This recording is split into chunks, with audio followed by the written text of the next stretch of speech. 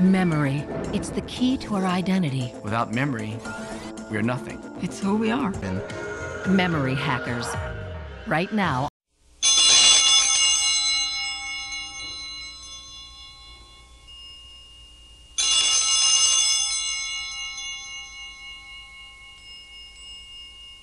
This is the second part of a four-part series on the New American Bible, or NAB. The first video is linked down below in the notes section. In his encyclical Mediator Dei, Pope Pius XII restated an ancient Catholic belief that lex serende, lex credende, the law for prayer is the law for faith. The Church has always believed that how we pray affects what we believe. The Gospels and the readings read at Mass is how we pray, and they affect how we believe. But what if the readings at Mass were tainted with translations favoring Protestant theology? What if the Bibles we use in our homes have footnotes questioning the historicity of the sayings and events in Scripture? Well, that affects the way we pray, and that would certainly affect the way we believe. As we established in the last installment, the NAB is plagued with these very same problems. For example, in the Douay-Rheims Bible, which is the translation English-speaking Catholics have used for centuries, from that time Jesus began to show his disciples that he must go to Jerusalem and suffer many things from the ancients and scribes and chief priests, and be put to death, and the third day rise again. However, for this verse, the NAB footnote says, neither this nor the later two Passion predictions can be taken as sayings that, as they stand, go back to Jesus himself. However, it is probable that he foresaw his mission would entail suffering and perhaps death, but was confident that he would ultimately be vindicated by God. So the NAB footnote is outrageously saying that Jesus didn't say what is attributed to him in the Gospel. We really don't know who wrote this footnote because the NAB was put together under a cloud of anonymity, but they wrote this without any authority at all. On the other hand, in a dogmatic encyclical, Pope Leo XIII said, it is absolutely wrong and forbidden either to narrow inspiration to certain parts only of Scripture or to admit that the sacred writer has erred. Nevertheless, here's another example of the NAB doing just that in the Gospel according to Luke. This is when the Blessed Mother speaks the Magnificat. And Mary said, my soul doth magnify the Lord, and my spirit hath rejoiced in God my Saviour, because he hath regarded the humility of his handmaid.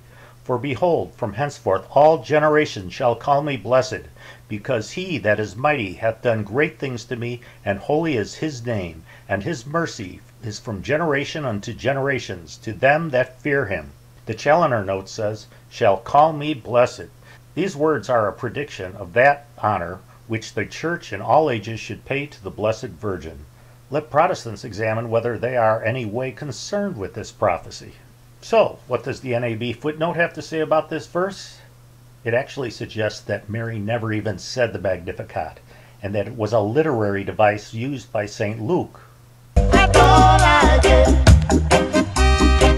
There are some more bad translations in the NAB. For example, in the Douay-Rheims Bible, it says, for this is my blood of the New Testament, which shall be shed for many unto the remission of sins.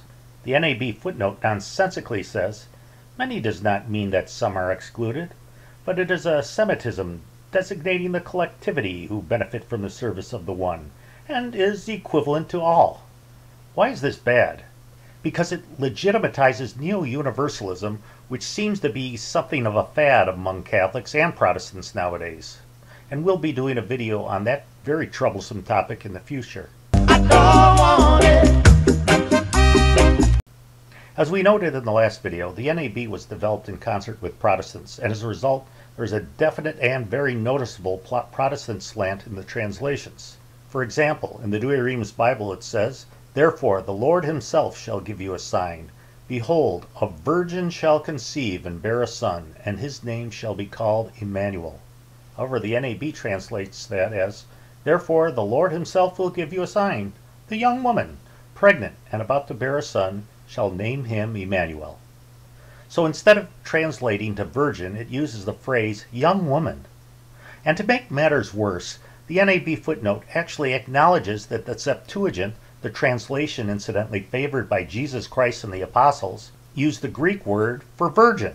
However, nonetheless, the NAB translators, like Protestants, seem to have rejected the Septuagint and instead used the term young woman. Everywhere I go, I can see Adonai. Another translation showing Protestant influence on the NAB is the Gospel according to St. John. In the Douay-Rheims Bible it says, "And the wine failing, the mother of Jesus saith to him, They have no wine. And Jesus saith to her, Woman, what is that to me and to thee? My hour is not yet come." Now note that Jesus is asking what concern it is to the both of them. And the Challoner notes explain this. These words of the Savior, spoken to his mother, have been understood by some commentators as harsh. They're not considering the next following verse, "Whatsoever he shall say to you, do ye," which plainly shows that his mother knew of the miracle he was about to perform, and that it was at her request that he wrought it. Besides the manner of speaking the words, as to the tone, and the countenance shown at the time, which could only be known to those who were present, or from what had followed, for words indicating anger in one tone of voice would be understood quite the reverse in another. Instead of Jesus asking his mother what it had to do with both of them, the NAB says, "How does your concern affect me?" making it sound as if Jesus rebuked his mother, which is inconsistent with the character of Jesus, but it is consistent with Protestant theology. I don't want it. In the last installment, I solicited viewers with their thoughts as to problems with the NAB, and Daniel Pan was kind enough to point out Genesis 3:15, which says in the Douay-Rheims version, "I will put enmities between thee and the woman, and thy seed and her seed, and she shall crush thy head, and thou shalt lie in wait for her heel." Pope Pius IX in a dogmatic bull interpreted this verse.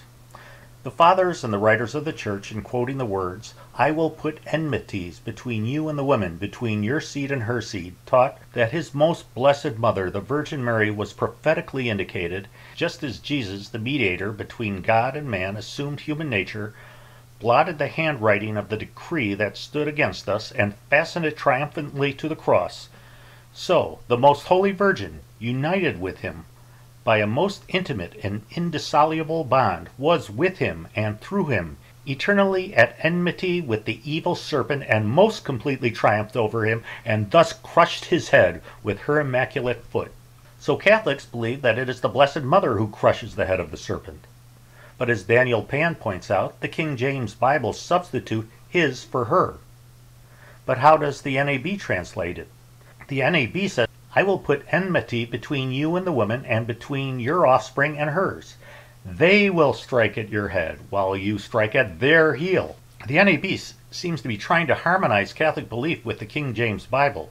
As Daniel Pan points out, her is changed to their, but oddly heel remains singular, and not the plural heels. Everywhere I go, I can see Adonai. So, Protestants helped develop the NAB. It's approved by the Episcopal Church for Episcopalians. For all intents and purposes, the NAB is a Protestant Bible. But is this a problem?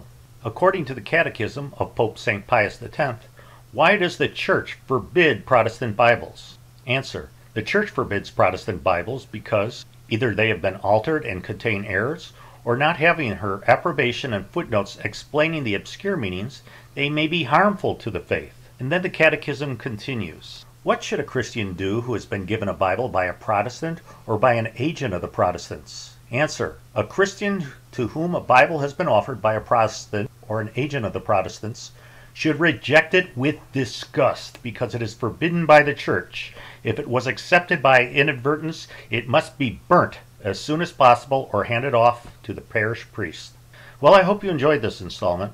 We'll be back again within a week with the third part of this series. But in the meantime, please pray for the Church.